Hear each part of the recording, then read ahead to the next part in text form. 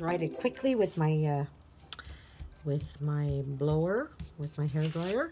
No, I'm not going to touch the background for now. I'm just going to show you what we're going to do to those sand dollars.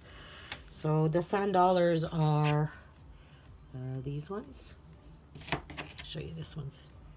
You see, this one is a light brown. Oops, I don't want to make them fall. They're going to break. And this is a darker brown. So we're going to try to create that. So I'm going to clean my palette a little bit.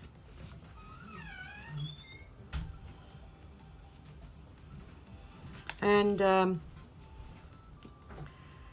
going to prepare that color, the color that I like now. It's the transparent red oxide for the red one. So I'm just going to test it up here.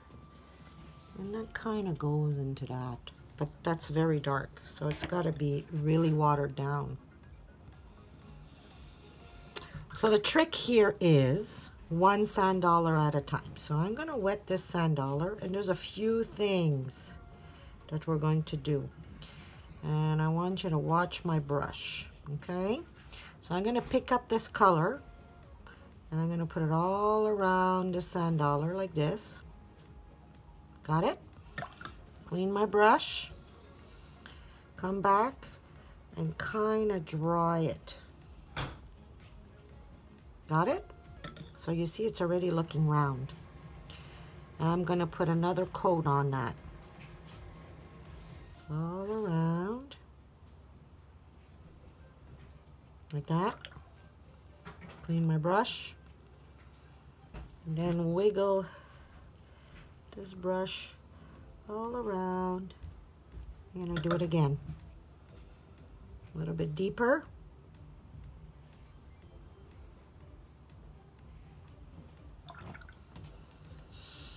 And then I'm just going to wiggle. I'm not touching the edges, just all around.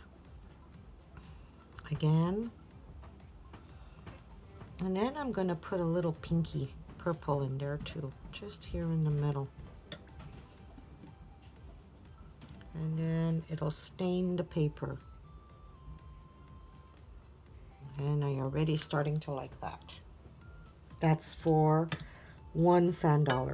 I'm not worried about the white all around. We're going to work on shadows afterwards. I'm going to take my smaller brush, and I'm going to, with clean water, wet this seashell right here. If it's very shiny, that means there's a lot of water. If it's in a matte color, which that's what I want, makes the paint move less. So I'm looking at the lines of this, and it's kind of going like this. And it's a bit darker here. I think it'll be time to start introducing my dark brown in there. Mixing it with that other color so that I can get this round of the shell. If you want, you can move to your smaller one, and you can start creating those lines on the shell. So I'm going to wet it again, because I'm not getting the movement I want. And it kind of goes like this. So you kind of have to have it a bit on the rounder side on the sides. So kind of goes like this. Like that. And when it's wet, it kind of seeps, and it will create a nice movement in that shell. I always like putting a little pink in there. There's always a little pinky in there. See? Just makes it a little bit more interesting.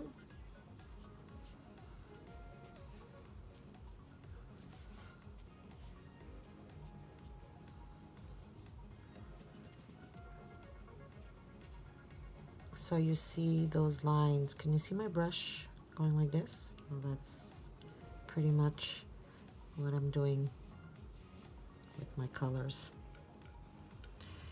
I'll go a little intense and not brown. That means less water. And I can make it just a little bit more intense in some areas, not everywhere. It'll pop later when we're gonna, and you leave it alone. Now this one is okay dry. Now I'm gonna do this one. Same principle. Wet it. I like it very wet. I'm just gonna make sure I have enough paint there. Just a little bit more here. You don't need very much.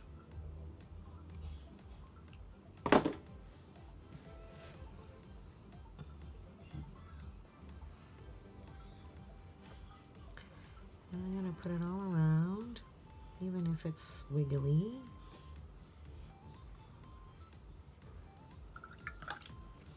Clean my brush. And I'm gonna do the same thing I did with the other one. Pick up. All I'm doing is really staining the paper. Gonna add some more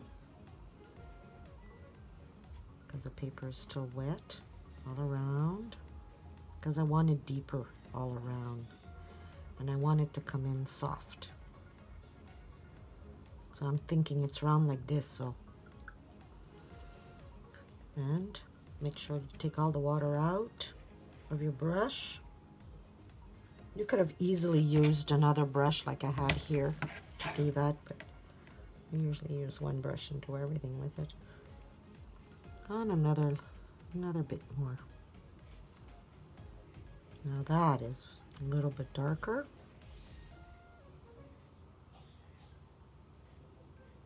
I'm starting to create a little bit of the movement that there is. And oops, remove the water.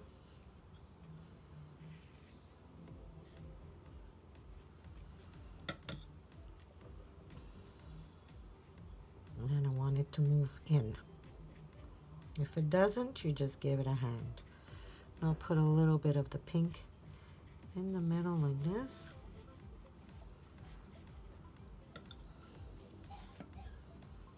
Make sure there's no water, a lot of water on your brush. And just lift it up a little bit more.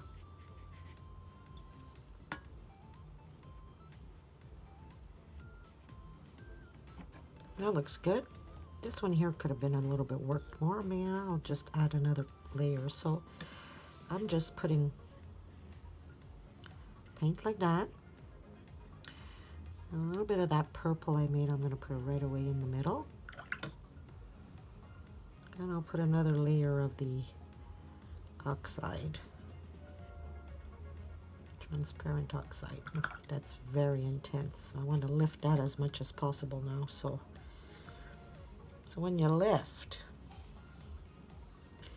you're creating the bump. Add a little bit more purple in the middle. Let it seep. See how it's like just a little bump? So we're creating, this is darker, and then from dark to light. And I can wet this one and make it come in a little bit more, just a little bit of water.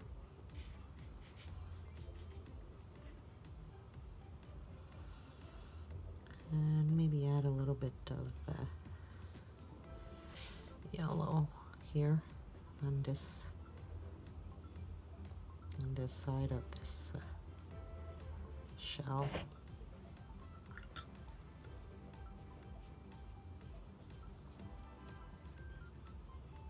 It's not really white. You see how it is?